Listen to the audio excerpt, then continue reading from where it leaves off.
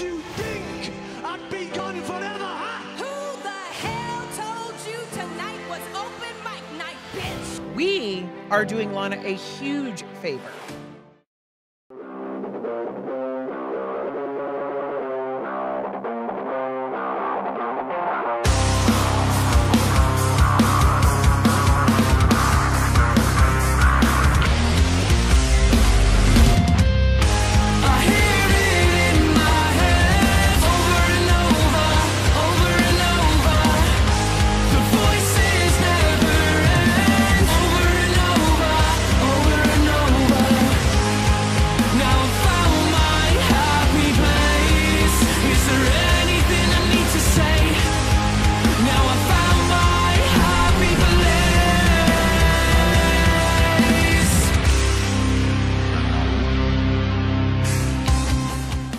It must be Thursday. Welcome to the Max Wrestling Podcast, episode 297, and it must also be the last stop before promo series week. This is your captain speaking along with the here and now Mike Larkin, Travis Walker Anderson, and El Jefe Moses Marquez. This is the promo series 5 go home show. Well, actually, you know what? Promo series is the birthplace of two things: the promo championship and Mike Larkin. Yes, I didn't mean to cut you off on that, but yes, I was about to say hello. 4 years ago, Dazzy Dangerously, I'm having an anniversary, and I can't wait because what a better way to celebrate it than going against El, former professional wrestler, and my friend, Miss Brittany Savage. What a way to celebrate 4 years, Dazzy. Yes, and I'm not going to spoil it for anybody, but I've seen a certain dance part of Mike's promo, and it is killer. Thank you. Thank you. There's a lot of dancing in that. It's half pop culture. It's half seriousness.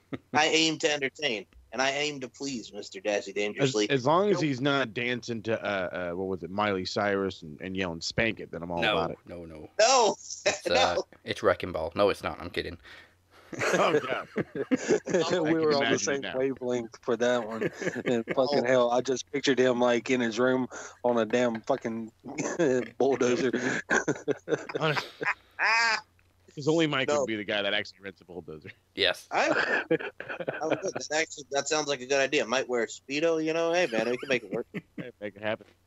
Hey, there's your chance to wear the dress. Get your spray tan right. Dresses, Speedos, boats, and hose. Hell yeah, man. We can do the damn thing up there, you know? All right. But you know what we can do? You know what we can do? Before we even get into this, man, I just want to say Bob Saget is my new hero. Bob fuck Austin Aries. Saget. He writes, everybody out there safely celebrating, please wear masks. We don't need more COVID super spreading, and you guys don't want to follow the bad examples we are all still witnessing this year. This COVID shit's real. And then Austin Aries, who's now going by his real name on Twitter, Daniel Austin Haley, writes, you get paid for this ad? The 99.6% survival rate's real, too. Another sad celebrity shill pushing the spear agenda. Then Saget absolutely owned his ass with saying, Dear Daniel, not Dear Stan, but Dear Daniel. I have a few friends who almost died from COVID, and they are middle-aged and we're healthy. I find fact and anti-science deniers incredibly sad, but I can still respect your opinion and open to discuss unless you don't talk to celebrity shills. Fuck yourself, Austin Aries, you vegan son of a bitch. Well, that's one way, but Yeah, so Yes. On that bombshell, we got a lot to discuss this week as we come out of full gear and head into Turning Point. But first, let's take a trip back to Friday night. It's time to recap the smack.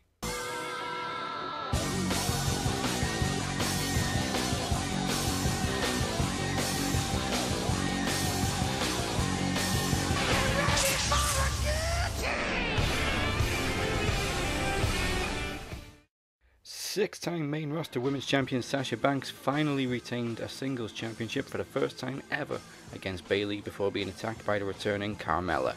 Jey Uso then finds falling in line harder than he thought, as Roman is not happy to find out he's doing an interview without his permission. Following an attack backstage, interference from Seth Rollins and Dominic, and an appearance from Aaliyah and Murphy, Baron Corbin defeated Rey Mysterio to take a spot on Team Blue for Survivor Series. In a pretty short triple threat match, short-haired Ruby Riott won a spot on the women's team against Natalya and Zelina Vega.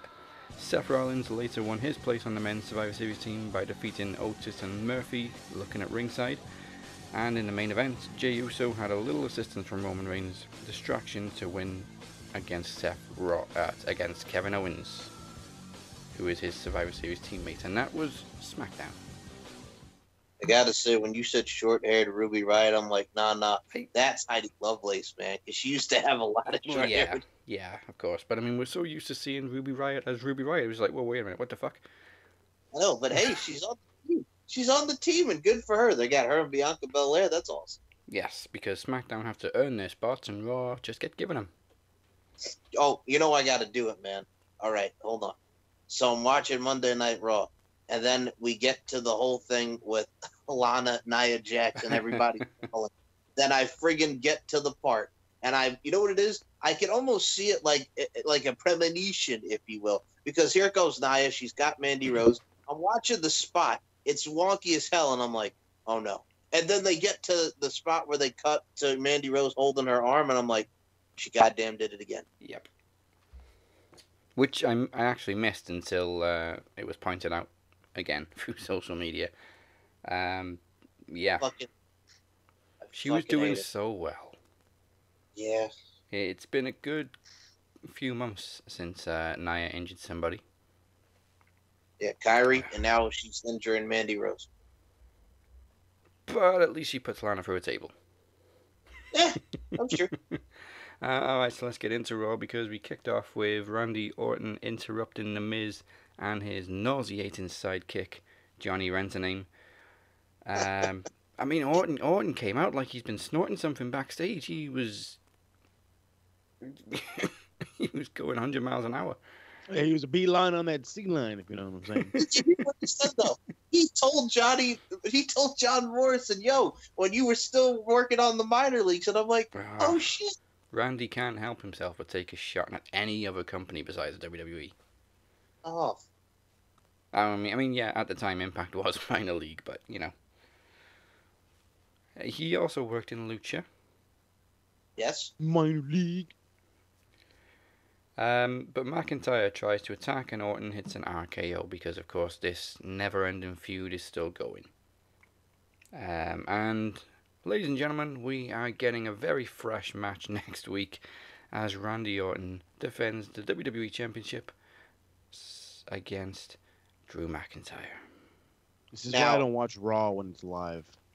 Can I just say that the only reason I'm looking forward to it because of the Fiend interference? But do you think we're finally going to have McIntyre win it back, and then instead of getting Orton and Reigns heel versus heel, we get McIntyre and Roman? Yeah, because Survivor Series.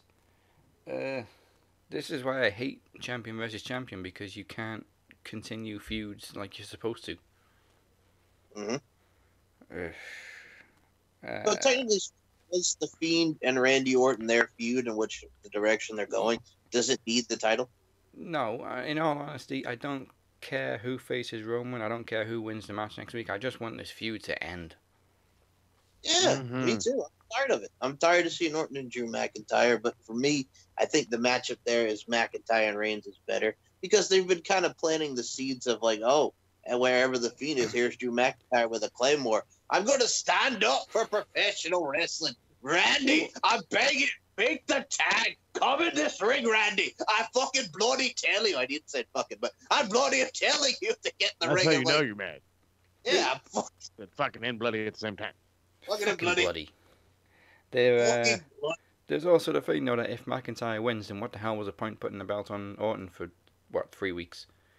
Because he's a 14-time champion. He's getting close. He's getting closer and closer. He's like Neo. Come closer to get the title, man. But it's too late now. Cena's already tied. It should have been Orton to begin with.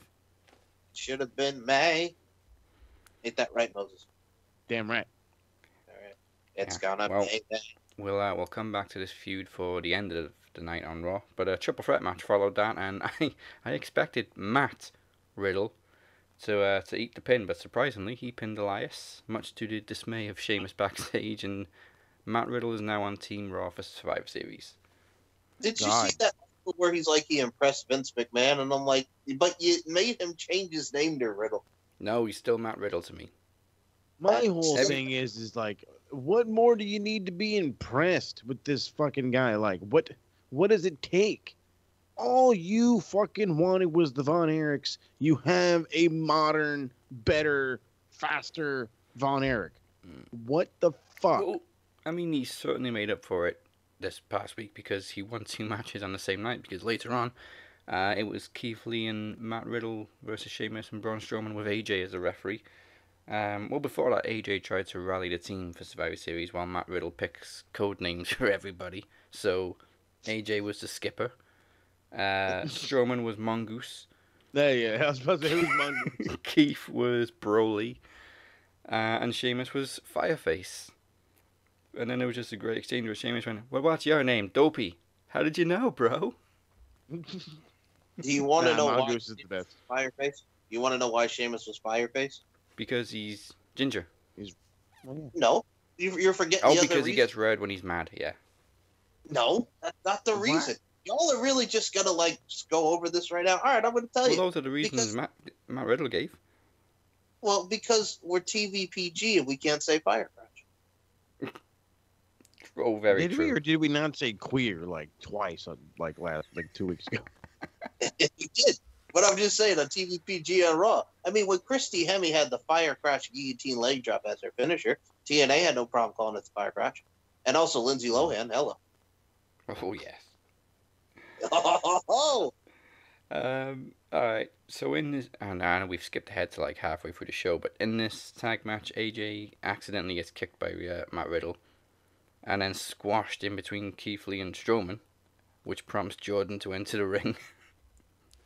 But then we cut to a break, and as we come back from the break, normal service has resumed.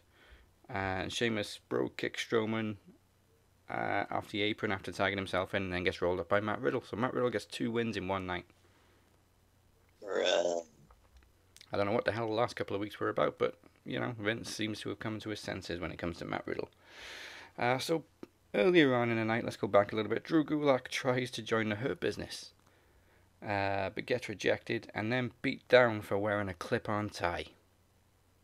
For shame, Drew, for shame. Can you not tie a tie, buddy? Well, I'm 24/7 champion, I gotta think on my feet. well, you know what's interesting about clip-ons? They clip on? They clip Well, on. No. Well, if you look at Joan Osborne, for God's sake, when she was singing "What If God Is One of Us," everybody thought she had a nose ring, but it was just, like a clip-on too. So, I mean, if he wants to do like a Joan Osborne, but with a clip-on tie, man, hey, God bless him. I got some clip-on nose rings because I dressed as Slash one year for Halloween. You the man. Yeah, you're right. Drew Gulak, obviously, like we said, got beat down. He actually falls before he's punched, but, he still got beat down. Don't know if anybody caught that. And then as he's looking up at the light, Truth just comes out of nowhere and reclaims his title. So far, he reclaimed his title. That's just the beginning of his night. Shayna then murders Lana. Absolutely mollywops her. Molly wop on that bitch. But unfortunately, as Nia goes to put Lana through a table, Lana is saved by the Gucci girls. Hold on. The Gucci girls. That's the name, and I'm sticking to it. And I'm sticking to Dana it. Brooke and Mandy Rose are the Gucci girls.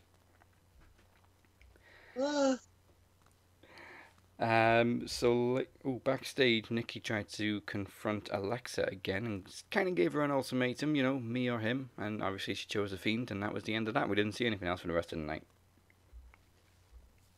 I'm still trying to get over the Gucci girls. So in regards to Nikki Cross and Alexa Bliss, I'll be honest with you, I can't wait to see them get in the ring. That whole thing has me intrigued, and I can't wait. Well, the strange thing is, obviously, there was a point where Nikki Cross was crazy, and she would have made a great Sister Abigail, but now, the roles are kind of reversed.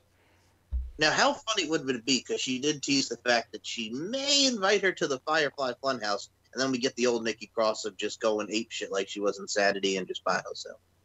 Yeah. Yeah. So the Fiend will have like this Dracula thing going on where he's got all these crazy brides. Mm-hmm. It would be fun. Shotzi. And Shotzi. Yeah, add Shotzi, and then you got the 3. There you go. That would be fucking awesome. Definitely. Exactly. And as fun as it sounds, really kind of like the whole Joker Harley thing they got going on. Now a little bit of a random thing for the evening. Titus O'Neil challenges Lashley. They also pointed out that Lashley hasn't defended the title since Clash of Champions because they completely forgot about Hell in a Cell. Sorry, Heck in a Cell. Yeah, we're gonna forget Slapjack never happened. Well, I wish we could. I mean, it was 3 minutes of nothing.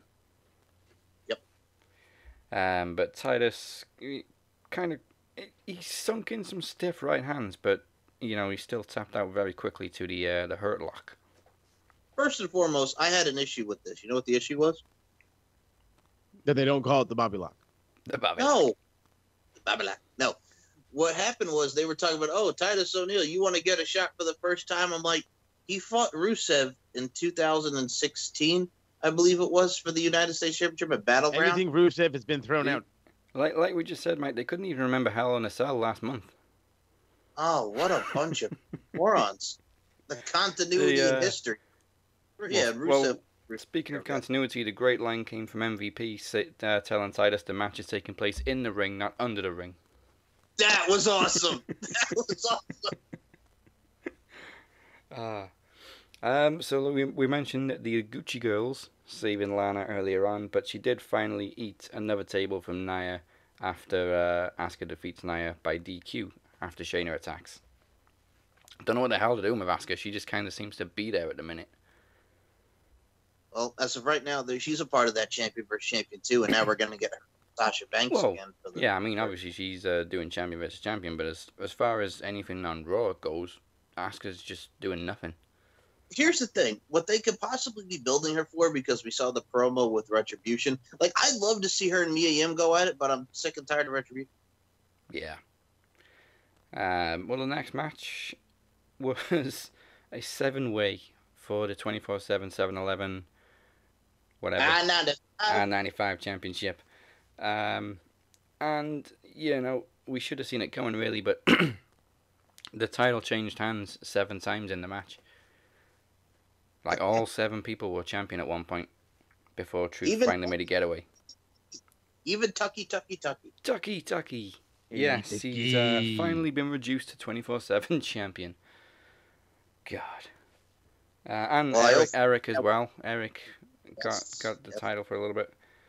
Just. You know what's interesting about that? The fact that he's going by his old last name. Like, remember when he was in Heavy Machinery, they wouldn't even call it Tucker.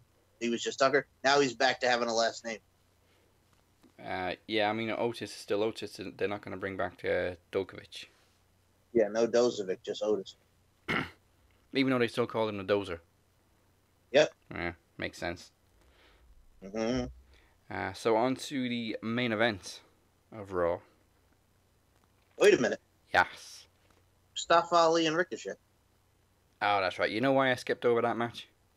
Why'd you skip over it? Because I don't give a shit. Because it's Mustafa Ali. I don't care about Retribution already. Ricochet's just doing... He's getting on my tits, to be perfectly honest. And I gave that less of a shit about this match. I don't even know who won. Okay, so I fell asleep at the finish of this match. I had to find back. So, well, you know what it was? It was a good match. It was a good back and forth match, but you'd make me not care because of Retribution. So Mustafa Ali has a new finisher, and it's the Koji Clutch. So Ricochet passed out. Well, so Ricochet did what everybody else did. Yes, he went to sleep. And every time Ali cuts a promo on Retribution backstage, it makes me care even less. We will shut you down. It's supposed to make the group look better every time he speaks, but I don't care. Retribution's been dead from the beginning. And then you randomly drop Mercedes Martinez. Well, in a way, I'm happy good for her, though.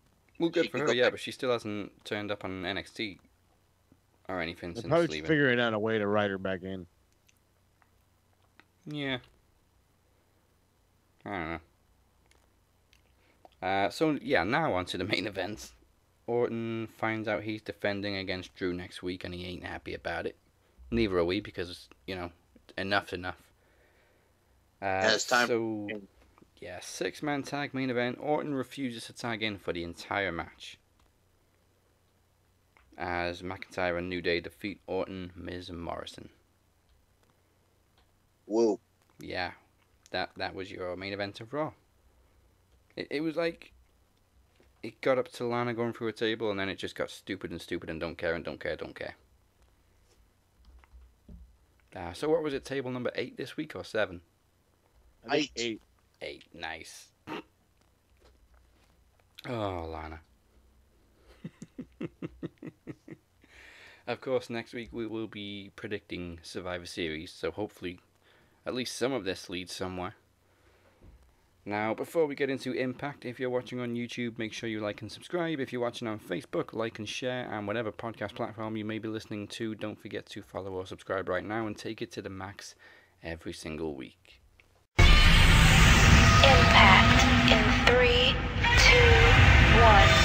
Well, now we say we're talking Impact, but it's Turning Point predictions this week. There are 9 matches for the event this Saturday, exclusively to Impact Plus. So let's kick it off with, well, as we saw this week, Rohit Raju is still X Division champion, defeating TJP, and TJP can not challenge for the title now for as long as Rohit is still champion. So he's bringing back the Defeat Rohit challenge at Turning Point. So I guess it's Rohit or TBA. I'm going to go with Rohit to retain again. TBA. Give me somebody good. Give me some Jordan Grace. Maybe give me some Ken. Give me some Ken Shamrock. I keep thinking somebody's gonna beat Rohit, but he has held this title so much longer than I thought he would, because he keeps coming up with creative ways to cheat. So I just can't see. I'm guessing this title's gonna go on for quite a while. Yeah, he's a clever guy. How long has he had the title? He won it from Chris Bay. It wasn't Slammiversary, was it? It was before Slammiversary. Yeah, it was during the summer. It was before the anniversary, though. Yeah, he beat Chris Bay, and I believe TJP was also in that triple threat as well. Yeah, because he was supposed to be in there to back up Chris Bay, and ended up stabbing him in the back. So I'm gonna go TBA. Yeah, you are. Mike? I love that, man. So I got to go Rohit Raju. The Daisy Hitman, man. Come on, you got to go with the Daisy Hitman. But here's what I'm thinking about his opponent. Since TJP can't challenge anymore, how about he comes back as Manic or Suicide? Come alive. That would be great if he comes out as Manic. Or, oh yeah, if he does steal Suicide's costume. He was Suicide. It worked for Austin Aries. Oh, right. Boy. Yes. All right. So who are you going with, Mike? Are you going with Rohit or Suicide? Quotation marks. Or as the Pope used to call him, Suicide. No, I'm going to go with Rohit Raju to retain the Daisy Hitman, man. The Daisy Hitman. All right. Next match, tag team, Triple XL, even though they're almost double XL because Larry D's dropping some pounds. Take on Chris Sabin and James Storm. Kind of a foregone conclusion. It's got to be Sabin and Storm. Yeah, absolutely. Hands down, no questions asked. I love Storm trying to teach Sabin how to drink beer this week. That was funny as hell. He's like, I'll even buy you some beer. Well, I don't need you to buy me no beer, but I'll team with you. Well, how many of these have you drank? What, like 10? Oh, man. And the way Sabin was drinking that beer is like how I drink beer. I cannot freaking do it. It sucks. I hate beer. How the hell you hate beer? You just haven't found the right one. That's exactly what it is. It's not that. I just prefer my vodka. Well, okay. Fair enough. Moses?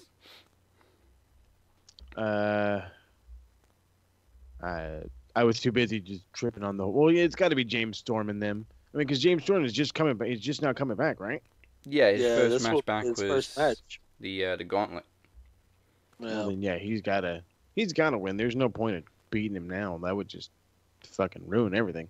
Yeah, plus they're both. Plus, he's one teaching half. the dude how to drink. Come on now, what doesn't? And they're both one half of the two of the most successful tag teams in Impact history. Well, there you go. Mike, gotta go Sabin Stone. Sorry about your damn luck. Chris Sabin and James Storm. All right. I'll come to you first, Mike, for this one because it's Brian Myers versus Swoggle. Okay. I'm going to rant a little here. First of all, I love Brian Myers, and you know I love Brian Myers. Prince of fucking Queens is what he is. So, Brian Myers, the Prince of fucking Queens. The only reason why Swoggle is fucking here is because of Brian Myers and the fact that they're best friends. And I hate the fact that Swoggle is here. I don't want to see Swoggle. I just want to see Brian Myers molly whop on that son bitch. So I'm going to go with the Prince of effing Queens, Kurt effing Hawkins, one half of Brian Myers and Brett Matthews coming out to BSB. It's got to be you at the NYWC Sportatorium. I am talking about Brian effing Myers. Brian Myers for the win. Let's go. Yeah. Well, you could have just simply said Brian Myers. You know, I don't know about all that extra stuff. Well, I hate it, and let's go Brian Myers. You don't really need to justify Brian Myers picking Brian Myers to beat Swoggle. It's, I mean, no disrespect, It's Swoggle. fucking but, Swoggle. I don't know what the hell this guy's doing around here. I'm just gonna cut to the chase. And is that a full house for Brian Myers? Hell no. Oh, Okay. Hell no. Oh, come on. Trav likes I to am shorten going and Swoggle all damn day. Swoggle all motherfucking day. I'm here to get motherfucking paid. I'm shaking my head in disappointment. Okay, so when it comes to Swoggle, it hits a soft spot. Okay, Did you used to be a midget? You used to Shut be the a fuck up. Shut the fuck up. No, Well, when I was a little boy. the first, yeah, pretty much. So, like, the first wrestling show I ever went to, it was a Monday Night Raw in Charlotte, North Carolina, and I wanted to be a dumbass. I wanted to dress up. I wanted to go try to get on TV, you know. So I dressed up as a freaking leprechaun. And it worked. I did get on TV. But leaving the show, my uncle, he was the one that took me. He had me, he saw some limo pulling out the back and was like, hey, I bet there's a wrestler in there. I was like, all right, well, let's find out. So I jumped in the middle of the street and started dancing in front of the limo. The window rolls down and it was Randy Orton. He was like, kid, that was the funniest shit I've seen all day. And then handed me a shirt. Okay. But also, 2 years ago, I go to Shelby, North Carolina, and I see one of the funniest damn matches I've ever seen in person. And it involved Swoggle. I got to meet him. I got his autograph. I got a picture with him. And I fucking love the dude. And also, fuck Brian Myers. I'm just kidding. Okay, that story definitely warrants choosing Swoggle. Yeah, man. I always have a reason when I do something stupid. I mean, there's always a chance of outside interference. Or he's just going to end up biting his ass until he taps out. Oh, Yeah. Yeah. So pretty much what he's saying is he's going to challenge his inner Marv Albert, but instead of biting on the back, he'll bite on the ass. Yeah. All right? Mini-Me did it too. That he did. Mini-Me. I shall call him Mini-Me. Okay, next one's kind of random. I don't know why it's happening. They didn't even really refer to it on this week's Impact, but Daivari versus Eddie Edwards. Oh, come on. Eddie Edwards. Yeah, gotta be. Travis Daivari? Or Nah. Is there no story about Daivari? No. he's like, nah. Nah, I gotta go with Eddie. Moses. Gotta be Eddie. Yeah. You know what's interesting? I'm so glad that when they brought Sean back to do this stuff, and I think he's a great wrestler. I like Sean Davari, Yeah. but the fact that they didn't bring him back as Sheik Abdul Bashir made me happy. Horrible gimmick. Horrible. But yeah, seriously, why is this match happening? I have no idea. I still don't have any idea why this match is happening. Whatever, okay. They do realize this is a, well, not pay-per-view, because, well, it is kind of a pay-per-view because it's on a subscription service. But Hey, let me tell you something, man. When you look at the rich history of Turning Point, nothing will ever beat primetime heel except and Skipper. nope. Walk in the Cage is iconic. Yep. Alright, Moose is taking on Willie Mack. And there's no mention of the TNA World Title Belt replica prop. It's just a singles match. But coming off, Moose. coming off that win against EC3 and EC3 riding off into the sunset already, gotta go Moose. Yeah, I mean, Moose. I like Willie Mack, but Moose is obviously on a rampage. Fucking Moose. Mike? I would say the UK reference because of Willie Mack, because of Return to the Mac, Mark Morrison. But, you know, as much as I love that song, and I have to quote Chucky Finster on this from the Rugrats, what about the Moose? So I'm going to say Moose wins. Oh, what about... I can't do Chucky's voice, never mind. Okay. I think the reason I You can't know do what? Chucky's voice is because it's actually a woman. It is. Christina Kavanaugh. Got to rest herself. So I remember that we basically everybody did complete shit the last time we predicted Impact. Yes, we all got 2 out of So- 7. We Yeah. do complete So, shit again, but Let me go Willie Mack. Okay. All right. Well, you know why he's going Willie Mack? Because he also likes the name Chocolate Thunder. So he's going to go with the Chocolate Hey. Thunder. Ain't no sexual chocolate, but we'll take the thunder. Chocolate Thunder. Easy white chocolate. I wouldn't want you to melt. whoa. Now, poor Jordan Grace kind of got pushed aside last week between Madison and Tennille Dashwood, and it didn't go their way this week against Havoc and Nevaeh, so finally Tennille goes crawling back to Jordan Grace, and they're going to team up against Rosemary and Taya Valkyrie at Turning Point.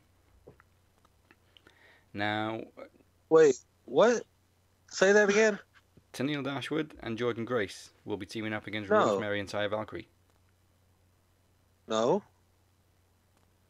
Tennille went up backstage to Madison, didn't she?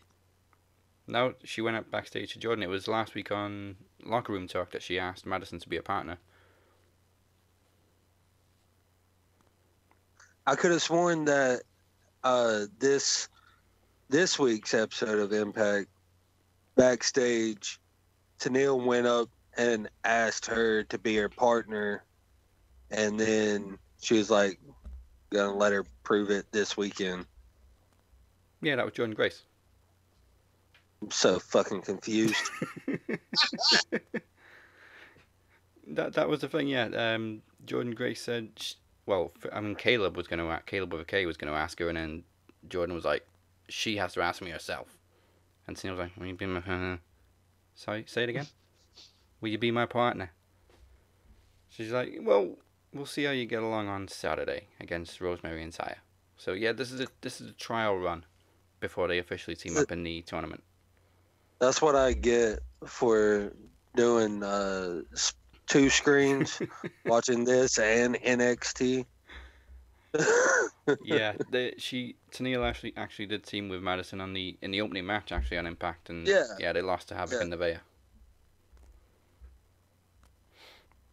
So the fact that Jordan Grace is probably going to do most of the work, and also the fact that Rosemary and Taya are probably going to be a little bit distracted with the whole Who Shot Bravo thing going on, I'm going to go Jordan Grace and Tennille.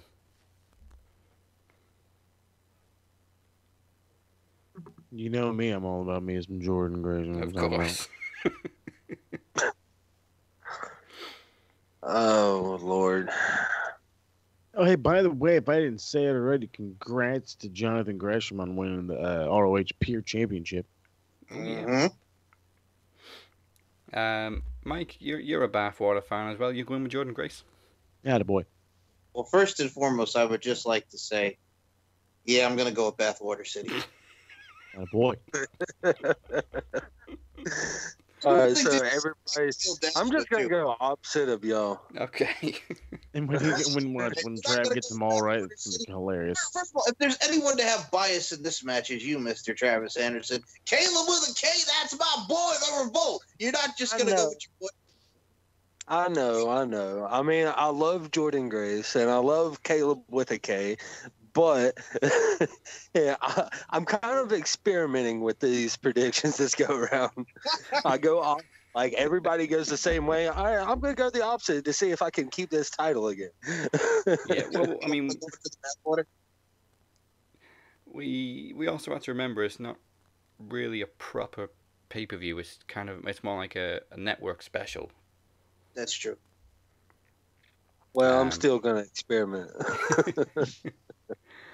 All right, let's go to no DQ match for the Impact Knockouts Championship. Su Yung and Deonna Purrazzo, the second rematch. Su Yung. Absolutely. Yeah, it's got to be a full house for Su Yung. Yeah, I'm going to go Su Yung. And also what I'm thinking, too, is as I'm pondering my thought here, I'm thinking Deonna Purrazzo and Kimberly are going to be in the Knockouts Tag Team Tournament. It's not a bad idea. Yeah.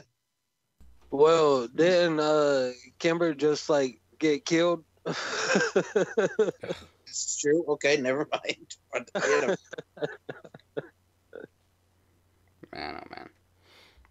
Oh man. Hey man, it all blends together with wrestling. You over there. Which week am I watching professional wrestling over here? Who am I here again? What day is it? What week is it? I don't know who I am. Wow.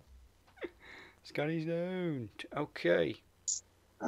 Now this we all did we all say the Good Brothers last time and we all got it wrong? No, none of us said the North, but we all got it wrong in the 4-way. It's got to be the Good Brothers this time against the North. It has to be.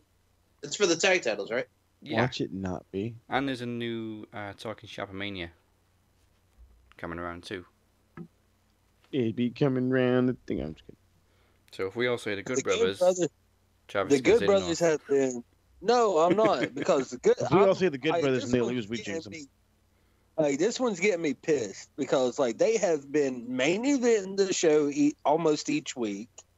They got commercial after commercial for their shows that they do. Like they are plugging the living shit out of these guys. Why are the titles not on them? Yeah. Hey, didn't they get the belts after the whole hashtag beat up John Cena run in WWE? So yeah, they may just say, fuck it, they'll be fine without him. That's what I'm afraid of. Yeah, but again, there's the same thing again. If Good Brothers win, what was the point putting the titles on the North when Good Brothers could have won the titles 2 weeks ago? I think they just wanted to swerve us at Bound for Glory. Because it's the North. Give me the North. You going to North? Yeah, Okay. I love me the Good Brothers, but something tells me that they're going to have to win it on like a real big show. Yeah. Mike? I am going to go with All Ego Ethan Page and the Walking Weapon Josh Alexander. The North to retain, and they also do have a pay-per-view coming in January. They got Hard to Kill, so maybe they'll win it at Hard to Kill. Yeah, well, I mean, the perfect time would have been their biggest pay-per-view of the year, Bound for Glory. I agree, but man, they got January coming up. They got January, and it's Hard to Kill. You can't kill the Good Brothers, even how many times that they drink, and they be talking shop, brother. So yeah, but I still got to go with the North on this one. All Ego, Walking Weapon, they're threatened. Woo! Yeah, I remember last year when we said Impact really is hard to kill. Yes, we did. Hey, man. All they do is drinking in the beers. I don't mean to make this real quick. Have any of you guys ever heard their episode of that they did with the Stone Cold Steve Austin podcast? No. Yes. Which one? Well, it was pretty much just like a 2-part one when they just hung out and drank beer all night. Okay. I know they did one with Jericho where they were talking and they were all getting drunk and buzzed, and then there was a hotel person coming in, bringing the bellhop. They're all getting drinks. They did a lot of those. There was one with AJ Styles, one with Enzo Amore. They did a lot of those. No, I mean, this one was like on Steve Austin's. They went over to Steve Austin's house. He was like, "Oh yeah, like I bought like a 30." He's like, "I bought like a 24 pack," and then these guys already brought a 36 pack already open, and it was like, "Oh, it's gonna be one of those nights." So Moses, they went on down to 316 Gimmick Street. What? Oh God, I love that. And now he freaking moved. No, there's no more such thing as 316 Gimmick Street no more. I know, right? Bastard. Damn fucking Roberts. World class podcast. So when I real find quick, that episode, I'm gonna send it to you guys. before we move on to the next match, what do y'all think the chances are of a partnership between Impact and AEW? They seem to have like this open network now with New Japan and Ring of Honor. Yeah, I think Tony Khan is smart enough to listen to any and all offers. Yes. We have to think of that one thing that Don Callis is like Kenny Omega's best friend outside of Kota Ibushi. Yeah. Yeah. So- Well, they did. They plugged Full Gear this week on Impact. Oh, we'll see. There you go. This is what happens when you don't watch the show. You just watch the highlights.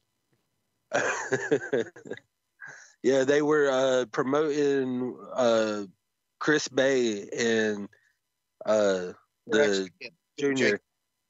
Yeah, Super J. Oh, sorry. Yeah, Super J Cup. Yeah, they were promoting that and plugged Kenny Omega and Full Gear. Isn't one of them working the New Japan Strong as well? Yeah, I think No? TJP. Yeah, TJP. Yeah. Well, see, there you go. Yeah, the thing with I think it would be smart for legit AEW, Impact, and New Japan to decide, and maybe even throw MLW or Ring of Honor in there. Just do this whole giant circuit where every year their guys are going through these 4 platforms. That way, no matter what you're doing, any other night you're watching wrestling that's not a Monday or a Friday, you're catching guys that you actually want to see on national television, because you'll get the guys on Impact on Tuesdays. They'll turn around and be on AEW on Wednesdays, and then, they're also making big news in Japan. But that's the downside. Not a lot of guys can go to Japan, so they got to keep it with the strong. Yeah, the problem with Vince is like any promoter would be, hey Vince, you want to work together? And he's like, nope, sell him to me. Let me buy him. All wrestlers should work for me. Oh yeah, what's this independent contractor bullshit? Oh, by the way, do they have Twitch? Who's got Let me buy their Twitch too. I want to know when he finds out about Selena Vega's OnlyFans. he was probably the first subscriber. He's like, I'm gonna own OnlyFans. The OnlyFans are the WWE fans. I tell you who to like. That's who the fans are. You're my fans. The OnlyFans. I bet he walked up to Alistair and was like, "Hey, you remember those good old days back in NXT? You want to have a run like that? Have her go naked." He's like, excuse me, you heard me. Well, that's the thing. She doesn't go nude. She just does cosplays. Attaboy. Girl, she's smart. And people are still gonna pay a lot for it. Fucking A, right? Hey, I'm not. Well, Travis, I gotta ask you over there. Are you gonna get Kiera Hogan's OnlyFans? No. Plain as a no. No. I'm gonna pay for content, bud. I mean, now, unless y'all want to get me a subscription Oh, you shut for Christmas. Oh, This guy would never be out of the bathroom. This guy. no. So She's where's very Travis booty. at? He's taking another shit. God damn. Hey man, she's very bootyless. I will give her that. The lovely Miss Kiera Hogan. She is that girl on fire. So Yeah, yes. and her and Tasha stole Falabar's money this week. Yes, Oh they my did. God, that made me so happy. That was fucking hilarious. That they steal money committing a crime over here. Giddy on his face. I And, felt so bad for Falaba, but it was funny as hell. He was bamboozled by her alluring ways. Yeah, and they replaced it with electrical tape. Yes. Also, I don't think anybody told Fal about it. That she's a lesbian. I have to say one thing. So that's all right. I like to watch. Yes.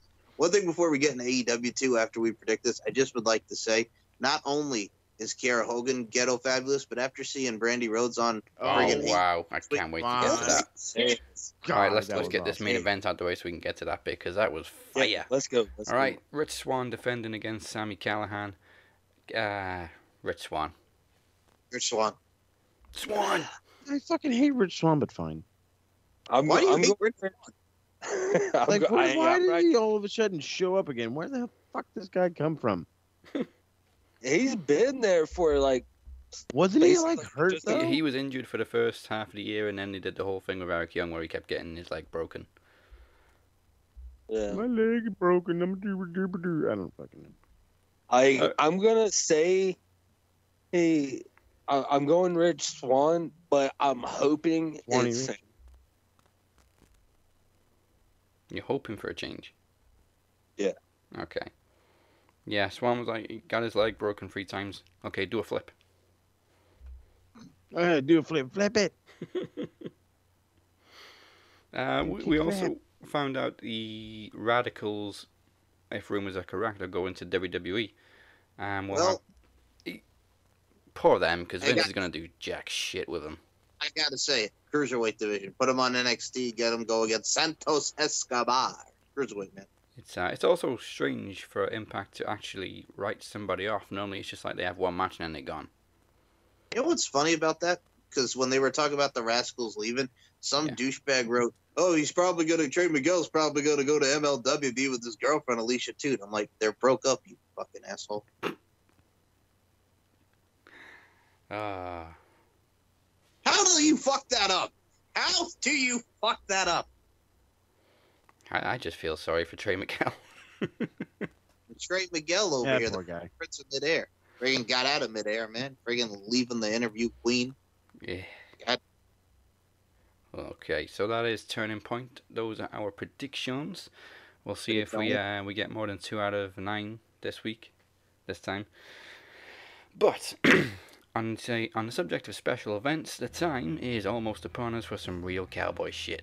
Promo Series 5 Enemy Lines is next week, beginning with the pre-launch show on this coming Tuesday. The winner stays on Gauntlet. For the Knowledge Championship begins with the Phoenix defending against Alex Dorio in the Ultimate Undertaker Showdown. The winner defends against the Demoness, and the winner of that goes on to our main show on Thursday, November 19th, to defend against Moses Marquez.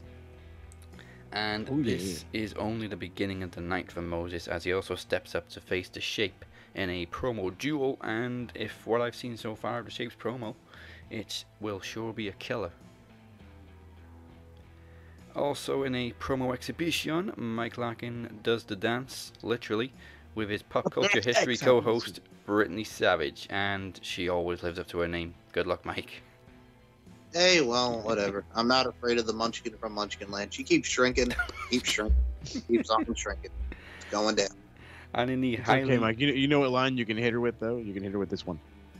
I got her with some lines, man. Y'all got to just see the rest of my promo. I got some things to say. Get off my chest. Better than the rest. Let's hear the line anyway. Fuck no. I got to say for the promo. No spoilers. No, I want to hear Moses' line. Oh, go ahead. I was going to say, you should have hit her with the line from that Brandi hit her with last night. Who the hell told you tonight was open mic night, bitch? And in the highly anticipated main event, it could not be any more predictable. The Demoness rises from her grave once again to defend the promo championship in the microphone standoff. Like a microphone standoff. Her 3 challengers are newcomer Moneymaker Chris Durham, Mystery Man the Watchdog Alexander Rowan, who finally promises to reveal his true identity, and looking to make it 3rd time a charm, going after the Demoness, Moses Marquez.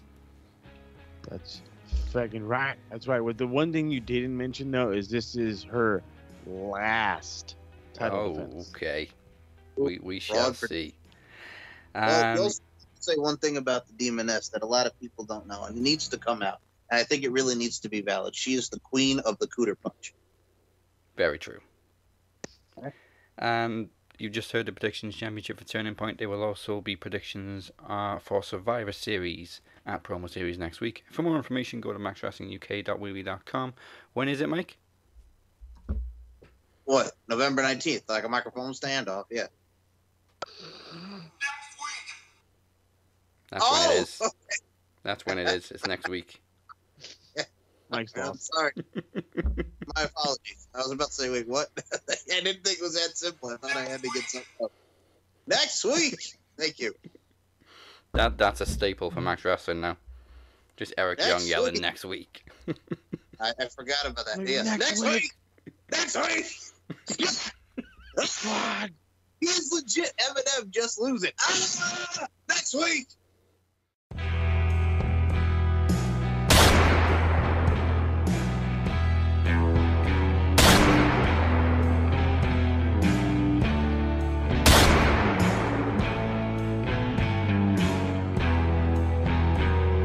When you come for the king, you best not miss.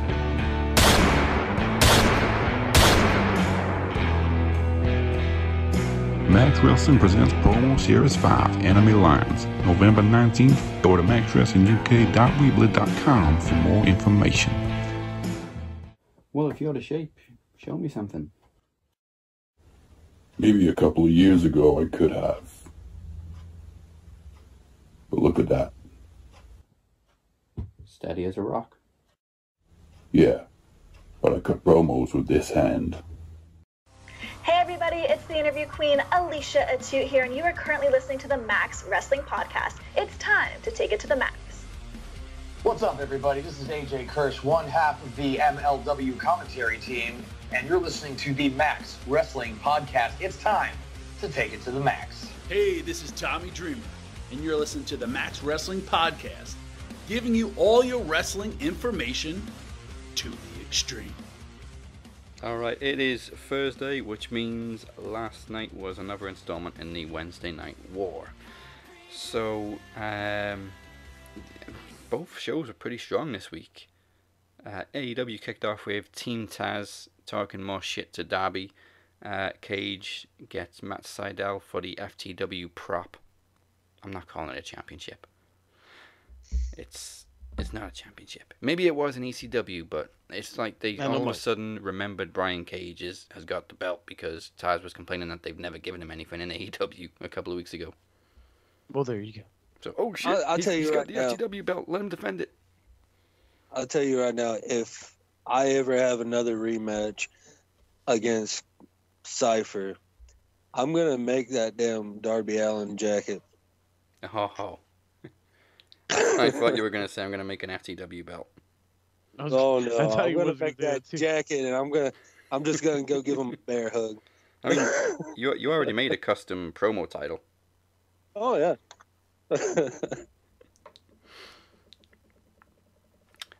Yeah, and then after the match, they were kind of bitching about the rating system again. When Ricky Stark speaks, I kind of tune out because I can't stand the guy. Nope. Dresses like a twat, and he nearly killed Darby Allin, so nope. Shoes with no socks. Ugh, that annoys the fuck out of me. Short ass pants. Yeah, that too. Everything about Ricky Starks. Meanwhile, on NXT, I love this because it's completely left field. Gargano introduced the Wheel of Challengers for his North American title.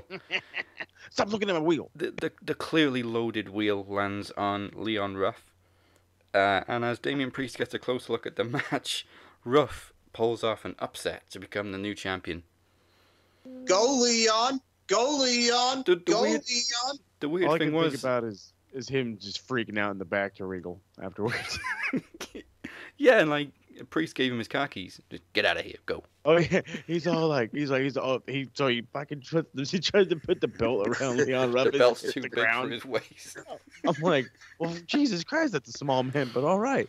And so he's like, hey, look, Johnny's coming, and he's gonna be real pissed. Here's the keys to a Dodge Challenger. It was like straight out of a movie. Here's the keys to the Black Challenger. Get out of here. I'm like, dude, when did Damian Priest become so fucking cool?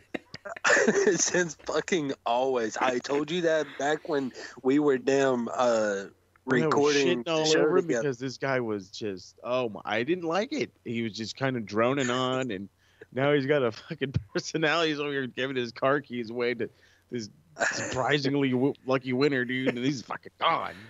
Oh, I love it. The funny thing is Leon Ruff's name was kind of written on the wheel, whereas you could have just put the name on there anyway. Right? I was like, who's he covering up? Yeah. But yeah, Gargano's plan backfired, and then later on, when he was trying to appeal the decision to Regal, and he was just like, "Okay, I admit it. I rigged the wheel. It was a joke." He's like, "It was a goof. It was a goof. All right, jeez, I goofed. Come on." He's all, "You know it's not." He's all, "You know he should be the champion. You kidding me?" Basically, taking the doors. Gargano turned into Donald Trump. It was the best. He's just flipping his leg. God, it was a goof. And Regal essentially told him to bugger off. He's like, "Well, you said it. Goodbye." Bam. Like, that's what you get, stupid. HCL. Oh, it was so good. Now, let's get to this segment on Dynamite, because Cody said he will not seek a rematch against Darby, but he does want one with MJF. He's then interrupted by somebody. Shaq's girlfriend. Not to kill the joke, but I can't tell her name either. Whose girlfriend? Shaq, Shaquille O'Neal. Oh yeah, of course. I thought you said somebody else then. Okay.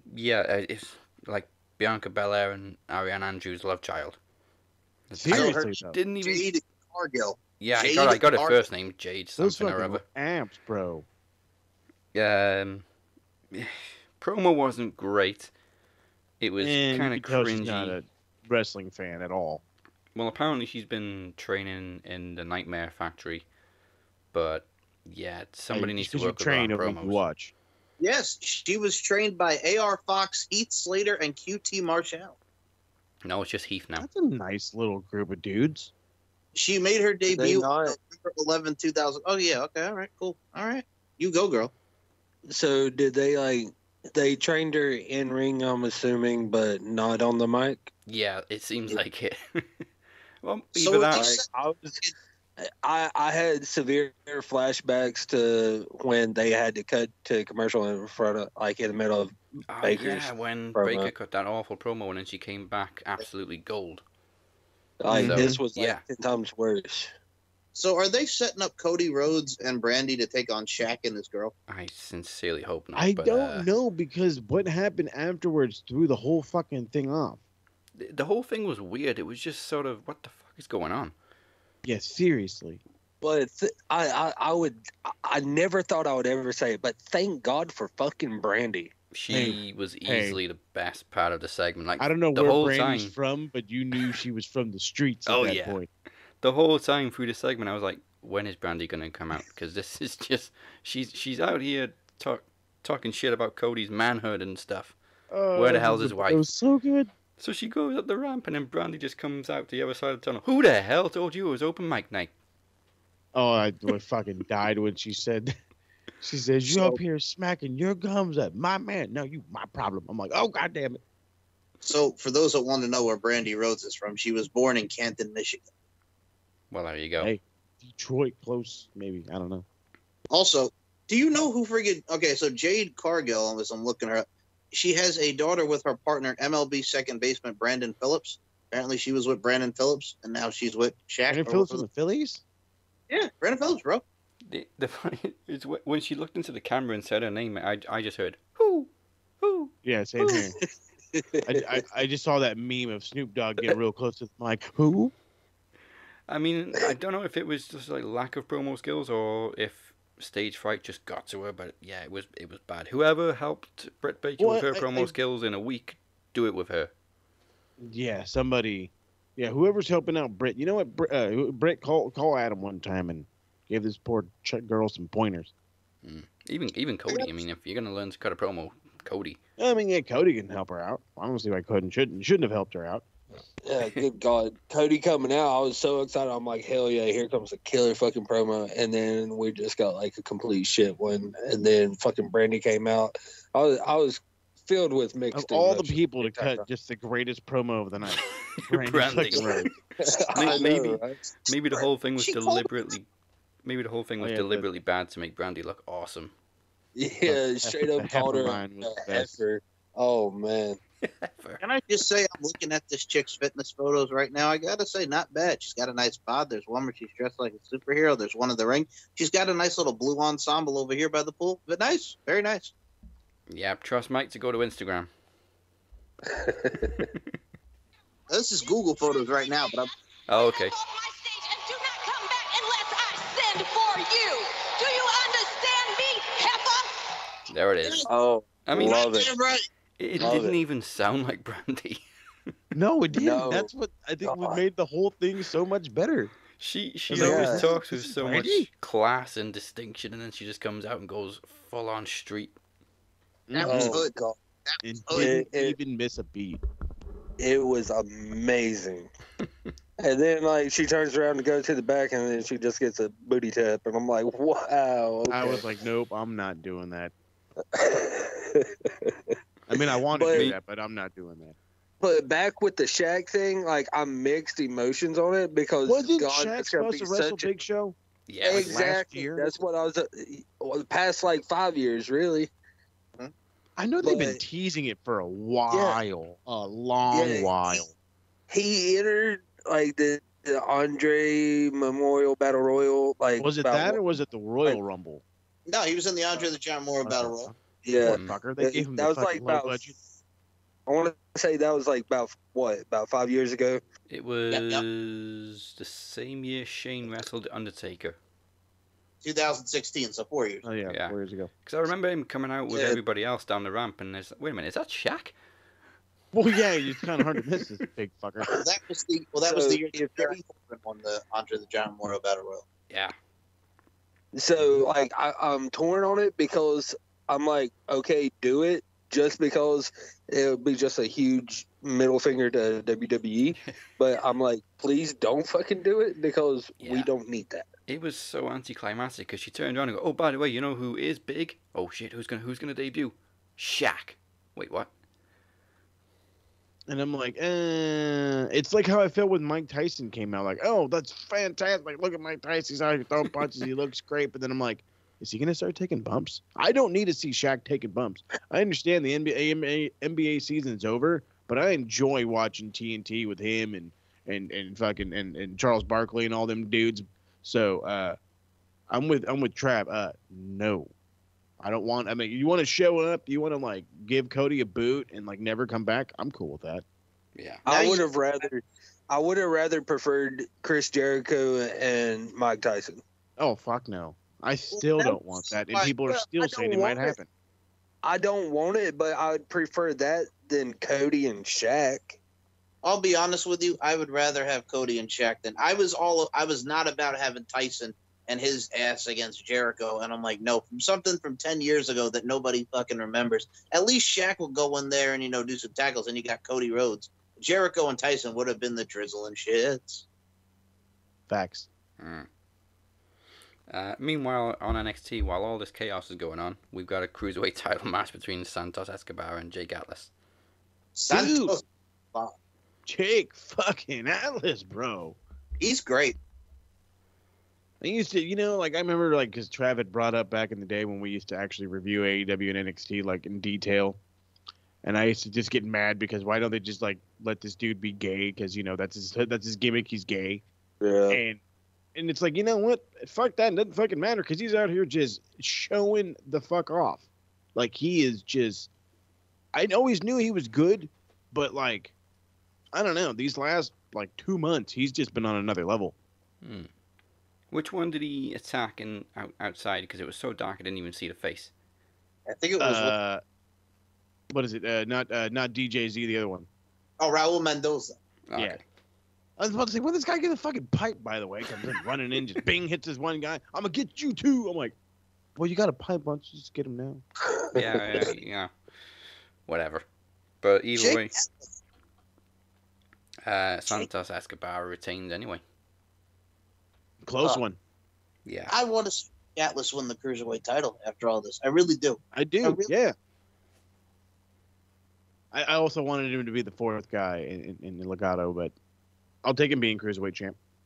Hey, man, that dude's cool. And here's the thing, too. Like you were saying, why don't they just make him full on, gay because he's a homosexual? Rainbow DDT, hello. That's what they're like calling. They're just calling it like a cartwheel DDT. I'm like, it's called the Rainbow DDT. Let him use that fucking name. Who cares? Hey, as long as he's not acting like Orlando Jordan at TNA, I'm happy. Oh, hey. We don't talk about Orlando Jordan. No, we don't. Hey, whoa. Hold on a second. Before we move on, I just would like to say, what the hell does that tell you? When the Ultimate Warrior, God rest his soul, his last official professional wrestling match was against Orlando Jordan. What? Yeah. Remember Tells me that he was desperate to shit for money. Remember they wrestled in Italy, the new Wrestling Evolution, and it was him and Orlando Jordan. God. Rob Van Dam was feuding in like 6 minutes. Yeah. Jeez, poor Warrior. That was like 2008, Dazzy Dangerously. 2008? Yeah, you guys want me to send you the match? It's only 6 minutes. Hell no. No, please. No, thank you. The shoulder tackle. That's like you're telling me, like, you want. I found this old New Jack match. Like, no thanks. I don't need to see a video of this man stabbing a man or heaven forbid, a warrior dropping somebody on the head. Yes, I would not send you the mass transit video. No, thank you. No, I've seen that, and I'm like, huh? I never knew what possessed New Jack, besides the cocaine. Thank you, Dark Side of the Ring. So crazy things happened after this match on NXT. And Mike sends us the match anyway. Raquel Gonzalez prepares to face Xia Li, but is told she's not there and takes it out on poor Boa, who then receives some weird message by seemingly some kind of Yakuza boss. It just what the fuck is going on? I have no fucking clue. Like, first of all, he was terrified by this dragon going around the screens and stuff. Shinsuke is coming back. I don't know. Maybe they're revamping Kushida. Well, he has had a tendency to just kick people's asses lately. That's true. It's been. Damn, I wouldn't call me heel. Was, I would just call him a tweener. If that was Shinsuke coming back to NXT, I would pop for that. I would go bananas. I think Shinsuke, I think Cesaro should be back in NXT. Kevin Owens at this point. Everybody. Yeah, basically, everybody they've ruined from NXT, just send them back. Which is almost all of them. Yeah. Strangely enough, the only ones they didn't ruin was the Shield. They did ruin Bray at one point. Well, yeah, they ruined the Shield at the end, but look at Roman and Seth now. They finally broke up the New Day. I don't know when I don't even really think I've seen Big E on TV. He hasn't done much since they broke up. And it's like, what was the fucking point of that? I thought the point of that was to break him up and make him like a main eventer. Yeah, well, I mean, same thing with Peyton and Billy Kay. To break up the Iconics, do nothing with Billy, and then put Peyton in another random tag team with Lacey Evans. Why? Because. That's why. Yeah, she'd be great in a tag team. She's already in a tag team. Break him up, she'd be great in this tag team. Break him up, put him in a different one. Ridiculous. He's like, remember that Al Snow guy? Yeah, he was in the New Rockers. Oh, shit. Hey, man, I'd take head cheese over for head cheese. Right, yeah. All right, back to Dynamite in a bunkhouse brawl. We had the Nightmare Family. Supposed to be a bunkhouse stampede. Wow. Whatever it was bloody. It's just a bunkhouse match, which apparently just means wear jeans and a t-shirt because everybody's going to bleed. Yeah, and there's going to be rodeo stuff around the ring. Can somebody call the Blacktop Bully? Hey, there you go. But, I mean, Blade and QT both get bloodied. And Dustin easily causes the most property damage during the match, just throwing everybody into everything. That's one way of putting it. And he also takes a nasty bump through two chairs. Oh, yeah. Ouch. Like, that had to hurt. But still, the Nightmare Family managed to pull it off. Good for them. Yeah. Dusty was looking down at this match like, I remember those days. Yes. As soon as Dusty saw blood, that's my boys. That's my kids right there. So it's on national television. I don't give a shit. They bleed walking down the hallway. They wake up and bleed. They wake up and bleed. And Brandy's doing a shot of brandy, and all of a sudden, bam! Refrigerator door closes. Cody's bleeding.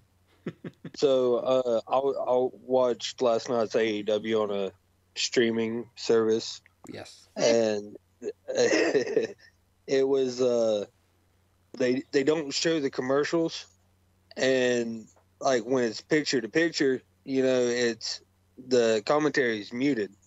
Well, what I watch, it's not muted, and you can hear they're still doing commentary through the commercials. And 'cause they do for like Fight TV and shit. Yep, right. Fight TV. So,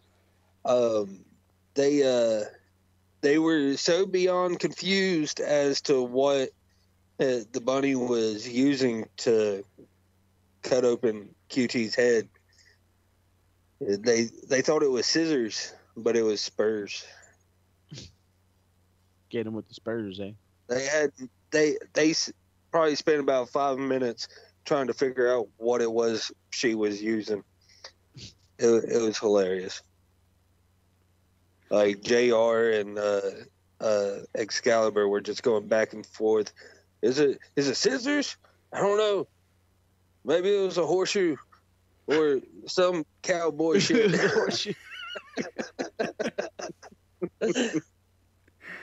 And then it wasn't until they came back from commercial or when they finally said spurs. Following this match, we had MJF's induction into the Inner Circle. Ortiz still ain't happy about it.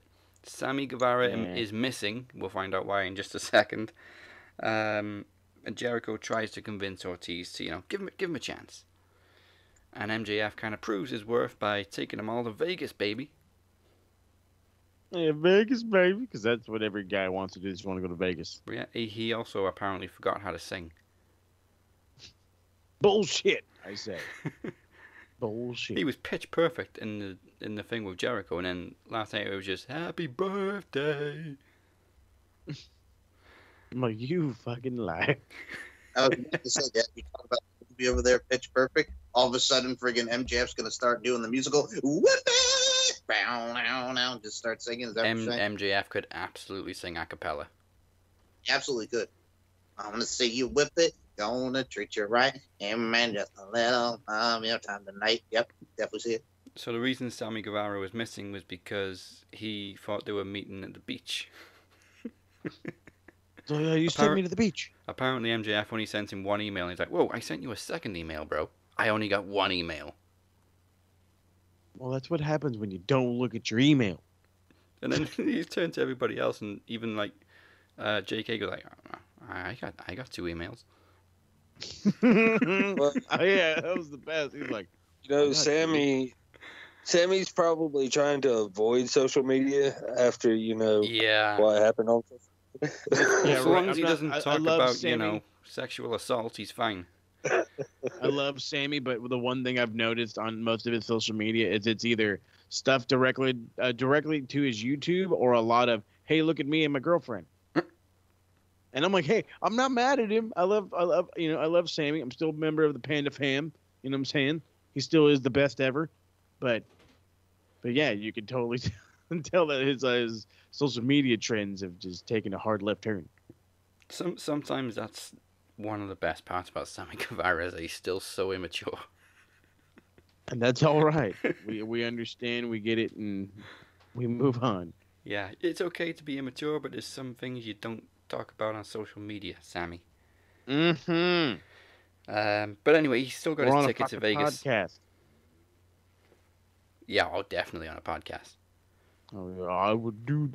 And then my whole thing is like, why would you have to go so crazy with the word? Just be like, why can't you just? I don't know. Like, look at all the goddamn construction workers. Like, these guys don't ever get filed for harassment suits. They say the nastiest shit ever. Freaking catcalling. There you go. But yeah, he's still going to Vegas, and Ortiz and Sammy still didn't look happy about it. But okay. That's right, Sammy. Keep your hands to yourself in Vegas.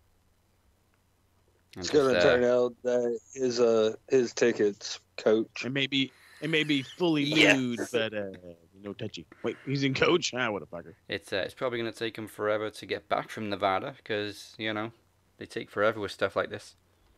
That they do.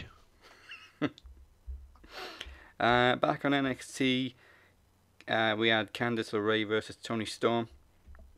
Could have gone either way, but Candice got the win. And after the match, Ghostface, who they still haven't revealed is obviously Indy Hartwell, attacks, and good old Shotzi evens the odds. Can I just say one thing? Is it about Shotzi? Well, besides that. Okay. Can I say one other? Yes, so long as you say something about Shotzi as well. Go ahead. Welcome to the Power Pit.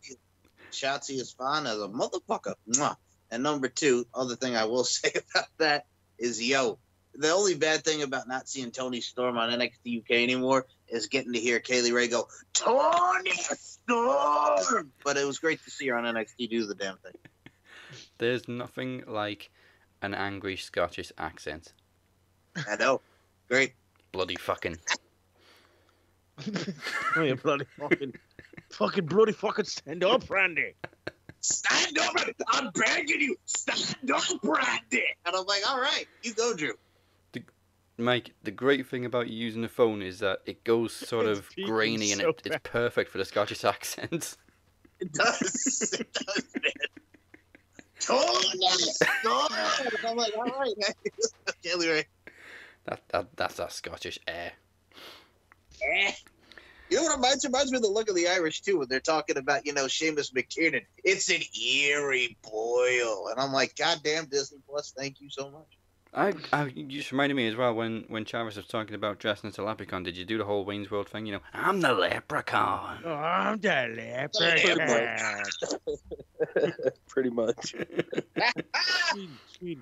Want to leave but can't move.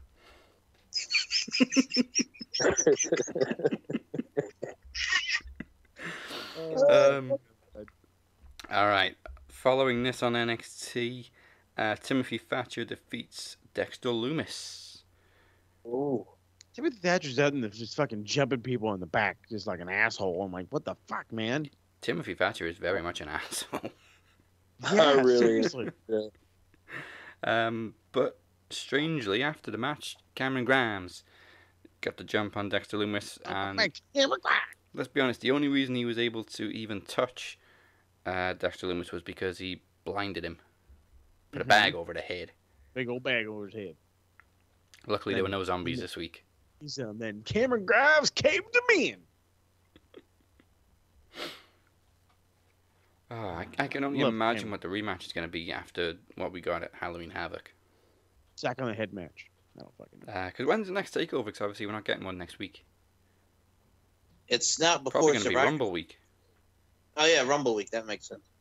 So they're going to build this for 3 months, 2 months. I was going to say, they're going to wait all the way to January?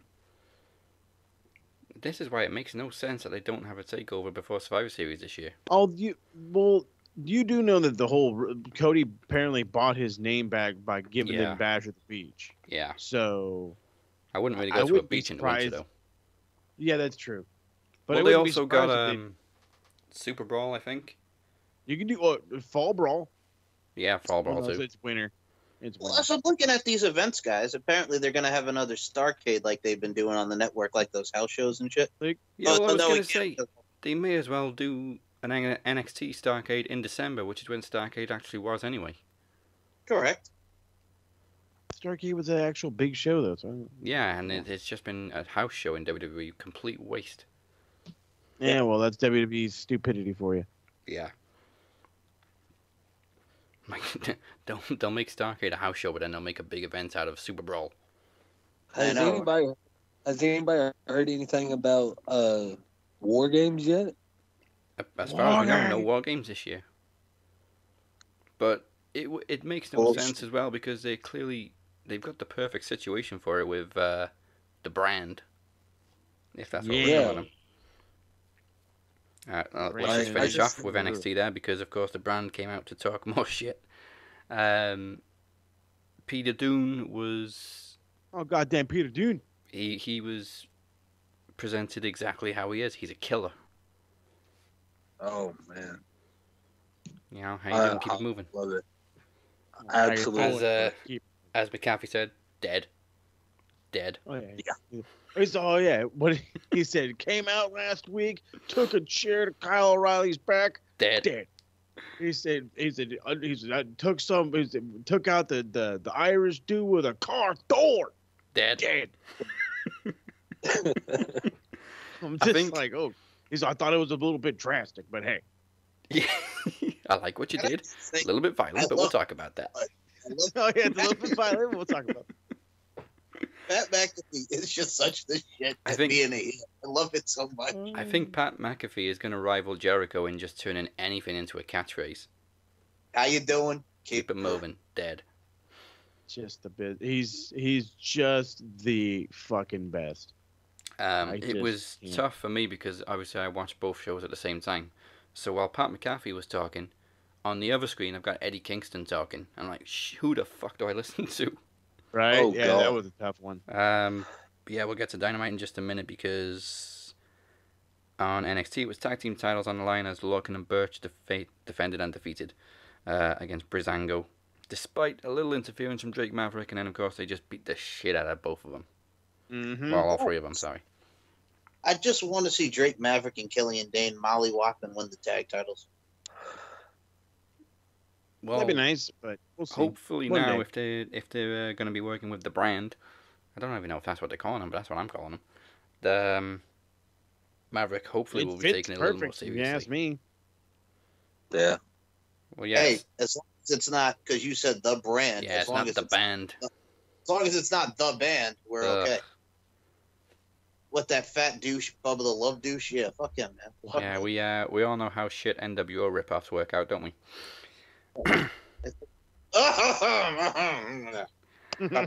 Okay, moving on back to Dynamite. Shawn Spears won a match. Hell yeah. And then fucking Tully Blanchard hugged the fucking ref silly because, thank you for counting the pin. Yeah, what was he using? A slug? A who? He hit him with a loaded slug or something? A steel slug? Yeah. I didn't fucking catch him hit with it. I know he did something, but I didn't catch what he had. He keeps like a metal bar. The glove. Yeah. Oh, he gives him what it is. He gives him a piece of. I was like, what the fuck are you talking about? He gives him a piece of like aluminum or whatever, and it supposedly like goes, which makes no sense to me because it goes in like the forearm. Yeah. Of like the glove, and then he just punches the dude, and I'm like, I'm sorry, what? Like I would understand like if it was like something he put in his hand to make, you know what I mean, something like that. That would make sense, but that would just break your hand. But whatever. It's just meant to be the loaded glove. Yeah. Yeah. But it's just they kept calling it a steel slug. I'm like, what the hell are they talking about? Yeah, what the fuck is a steel slug, bro? I'm thinking shotgun shell. Yeah. Well, you say I'm like, slug, oh and god, I'm he's thinking got of a little slimy thing. But yeah, Shawn Spears finally gets a victory. Well, he got one last week, I think, as well, or the week before. So it's finally some rejuvenation in Shawn Spears. Following this, Ty Conti is finally back on our TV screens, praise the Lord, as she goes one-on-one with Red Velvet. AKA who? Conti got some ass. AKA Red Velvet, the girlfriend of Mr. Wes Briscoe. Really? Okay. Yes. Well, she was accompanied to the ring by Brandi, who obviously was not in a very good mood. That ass out there, bitch. Get that W. Excuse me? You fucking heard me. And with a little assistance from Anna Jay, Ty Conti gets the win. With Dark Order barely lurking in the tunnel. Yeah, I like it when they do that. They did it with Hangman as well when Box won the titles. Very sneaky. Yeah, they want themselves some Conti because Johnny likes himself some cheeks. I don't blame him. Hell no. Right? And finally, as we said, Eddie Kingston came out and vows to bounce back from Full Gear. Any one of you would have quit. I'm not gonna quit. I'm like, okay. I love it when he talks trash to the crowd because normally when a heel does it, it's cringy, but when Eddie Kingston does it, he's probably going to kill you. Like, you don't need to tell me my name. Oh, Eddie Kingston's the man. And obviously he's clearly got some favoritism going on when it comes to the Lucha Brothers, as Penta went one-on-one with Phoenix. You know, just constantly referring to Penta as his best friend, barely talking about Phoenix. So we saw it coming for weeks. No, you're so undermining it. Forget the whole best friend thing. He gets in the ring after Pentagon wins. He fucking kicks Phoenix out. Get the fuck out of here. Yeah. And I died. He did it perfectly because it was so subtle but so obvious at the same time. I was like, did you just kick him out of the ring? And then fucking Harold's like, you kicked him out of the ring. Well, I mean, during the match, they almost ripped each other's masks off, and we got a pretty good look at both of their faces. Okay, see, hold on. I got to talk about this because everybody is fucking up in arms. Every single time these guys have really ever faced each other outside of AEW, the mask spot is something they do constantly. It's what it is they do. Pentagon always shows like 80% of his fucking face, but you never see it all. Phoenix always gets that left eye ripped off. But what normally ends up happening is they've gigged, and so at least they have all the blood to cover it. Yeah. And for some reason they didn't go that route, probably because it wasn't that brutal of a match. But this is nothing new. Everybody that's freaking out about it, if you watched more AAA, if you watched more fucking Lucha Underground, you would not be as shocked with this. Am I not a fan of it? 1,000,000%. I'm not a fan of it. But I'm also not surprised. Yeah, I mean, it would probably be more impactful if they never did it. And then just did it once, was like, oh shit. Yeah, exactly. But this is like their thing. They're brothers. Yeah, remember Undertaker Kane SummerSlam 2000? I think it was the first time really that Kane's mask got ripped off, and they just called off the match, and he's like covering his face, walking back up the ramp. I do remember that. And then, of course, to finish the night after Eddie Kingston kicked Phoenix out of the ring, he's like, "You don't need him no more." I completely forgot about this as well. I mean, right up until the moment the music hit, the Pac finally made his return. And confronts Eddie Kingston. Well, he basically wants to kill Eddie Kingston. And I think it's basically because Kingston stole his group. Oh, yeah, that's right. They're going to have a group. That's right. They're going to have a custody on a pole match.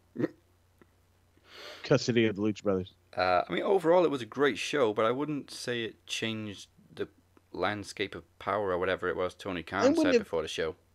Yeah, I mean, I didn't even think at first watch, I wasn't like, oh my god, the show was really great. I was like, this show kind of feels a little under to me. Yeah, but I think what it is everything kind of started off slow and ended hot. Yeah, I mean, Pac was obviously the biggest moment of the show, but the way Tony Khan was talking, we were expecting a lot of big things to happen. Obviously, people are still expecting Sting. Like it's going to happen every week. Oh, stop. Okay, Sting ain't coming. Stop it. He's not coming. Stop thinking Sting's coming.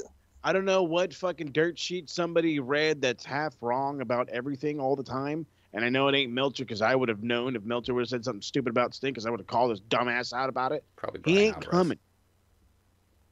Hey, first off, Brian Alvarez is my guy too, and even he didn't say shit about Sting. Okay, then ringside news. I think probably more about it. I think it's more wishful thinking than anything because everybody. Darby doesn't need Sting. I know. I know. I've said for months on end, he is part Sting for two things: his relationship with kids and the face paint. Other than that, he's got no fucking other ties to anything Sting. He's more fucking Sabu and Tommy Dreamer because he gives no fucks about his own body. So I got a question. Are they going to bring in Rydouche? No, please, God, no. If they do that, expect NXT to win multiple weeks, like a month straight, dead ass. I have not heard a single thing until I popped into the stream last night, and somebody was saying how, said something about Ryback. I'm like, the fuck you talking about? And they're like, yeah, he's supposed to show up in AEW, I'm like, for fuck's sake, no. Yeah, who the fuck Ryback told has him it was one open place mic he night? can go. In my mind, Ryback has one place he can go, and that's MLW, and that is it. I don't see him going anywhere. Or TNA. Impact. Or Impact. Go to fucking is- Impact. They had a Or chance. just fucking retire. Or just do your podcast and talk about how much Meltzer sucks. That was my idea. Oh, yeah, the world would be better if Meltzer was dead. And I'm like, what? Motherfucker, didn't you hurt people? Yeah. I'm dumb as fuck. Goes to play me through the table, misses the fucking table. Weren't you the dumb shit guy that wrestled longer than Oddman Johnson, but yeah, you're just as dumb as Oddman Johnson? You remember when he dropped Jack Swagger on his head on a backdrop? Yes. That's the number one thing I'm talking about. That's the kind I cannot stand this motherfucker. I still remember to this day working for this inventory company fucking like 6, 7, 8 years back. And we're in the hotel room getting ready for the next, we're relaxing. It's Monday. I have to watch fucking Raw. And out comes, I think it was like Punk. And anybody wants to ask me about wrestling? Oh, because Punk's on the screen. I'll fucking chop your ear off. The second fucking Ryback showed up, they're like, who the hell is this giant fucker? I don't give a shit. And I walked out of the room. That was like, even when he first started, nobody gives a fuck about this guy. He's a loser. Like Tony Atlas, I went to my room. Exactly. The thing about him is like when he was in the $1 Million Tough Enough and all that everybody talked about is that he broke a sweat eating. He's eating Rice Krispie treats the whole nine. And then he comes in as friggin' Skip Sheffield, yep, what it do in NXT with William Regal as his mentor. Then he's friggin' in the Nexus. Then he's Ryback. And then, I don't give a fuck. No, and nobody wants to bring up during that time if he was all those little random gimmicks, he was half the size of what he is now. Yeah, that's correct. He went off at somebody on Twitter as well about how the crowd used to roar, "Feed me more," and he it was made him the biggest thing in wrestling. Like, yeah, the chant was over and you were over for a couple of months. Then you were exposed. Oh, what was him going at Dolph Ziggler too? He was going at Dolph Ziggler. I think that was it. Yeah, he went at Dolph Ziggler with it. What, they used to chant for him? Yeah. Yeah. Yeah, okay. Feed Me More got People used over. to chant for him because there was that gigantic divide in WWE fans. You had those fans that absolutely loved Punk and everything, and then the other fans that absolutely hated Punk. And the second you put him in a feud with Punk, guess what? Half of them were going to scream, "Feed me more." Yeah, and the chant was much more over than he was. Oh, exactly. Just like how fucking Breezango's song was more over than he was. Or Fandango, I mean. Yeah. Yeah, he wrote, I never heard those chants about Feed Me More. Was too busy listening to the building roar and shake with my trademark Feed Me More. What's next for Ziggy Michaels? Sitting in Gorilla working under Pussy Paul's developmental program? Wasn't he world champ and you weren't, bub? Yep. Okay, then. Like, the last time I checked, homeboy, in the world of professional wrestling, that's that check mark that trumps it all. World championship run? Yes, sir. You? Don't talk to me. You were the Intercontinental Champion and you read The Secret. Shut the fuck up, Ryan. There you go. And on that, it is time for us to tap out and bid you adieu. So before we go, remember to like and follow Max Wrestling on Facebook, subscribe on YouTube, and follow us at Max Wrestling UK on Twitter and Instagram. We're also on SoundCloud, Spotify, Apple Podcasts, Google Play, iHeartRadio, and CastBox. Yes, Bizarre! And now on Anchor.fm. And if that wasn't enough, you can always find us on Wrestling with Wrestling. Very thanks. Big thanks to Fucking Andrea Corbeil as well. You can find me at the Captain 512. You can find Travis at Walker_TA92 and Twitch. Don't make your dick itch. So don't be a wanker and join us on Anchor along with Moses Marquez. Damn right, Anchor stuff is popping like crazy. Again, we're on a wrestling show. Stop. If you're asking about Bolt Rant, then you're a football fan. Just know that it's about football. You can skip it. More retro stuff's coming. Don't worry about it. Oh my God, what's this guy doing? Shut up. Okay. Got the goddamn team tattooed on my arm. I will bitch and complain about them till I'm blue in the face because I have the equipment to do so. But back to the retro spectrum. That's finally back on track. Apparently, I've been plugging the crap out of Mind Games. That's not the next pay-per-view on our list. It's actually Fall Brawl War Games. So because I've been plugging the shit out of one and then the other, Monday is going to be a double pay-per-view retro. So it's not going to be like a regular, Raw Nitro. No, it's going to be 2 pay-per-views. So I'm going to be doing both Mind Games and I'm going to be doing Fall Brawl. Fall Brawl goes first, followed up with Mind Games, and then that following week we're just going to keep on down the line with however it goes. So stay tuned for that, and God only knows what more. Oh, and by the way, Fatal 4-Way next week, if that already hasn't been, stuffed into your brains. Hell yeah. Because, everybody needs to prepare for the new, if you will. I'm going to have to hire Chimmel since he's got fired. Yeah. Because so that's just out of curiosity, though, so which match are you most looking forward to? Because you got 3 matches next week. I do have 3 matches. Okay, so that's a great question. So the one I'm most looking forward to, like I cannot wait for it to happen, is honestly Me in the Shape. I've been like, this is one of these ones where it's like, it's like, say we're like in the 80s and I got told like, hey, you want to work with Harley Race? Are you fucking kidding me? Like, I'm all about it. So it's like that one I'm really looking forward to. I'm going to say like, I'm not nervous for the 4-way. I feel super confident, but for some reason I have like this weird pit in my stomach when it comes to the Knowledge title. But, I don't know. We'll see what's going on. Like I said, Phoenix has got he's got a tough road until it gets to me. So hopefully he'll be nice and beaten down until I get to him.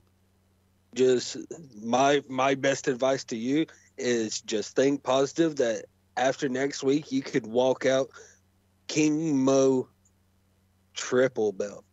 Triple. That's right. Well, I don't know about the prediction part, but I'll take the other 2.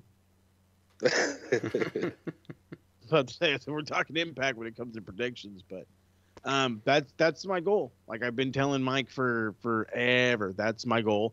I'm going to try to take both of them now. I'm going to do the absolute best I can to hold on to them all the way up until it's me against him.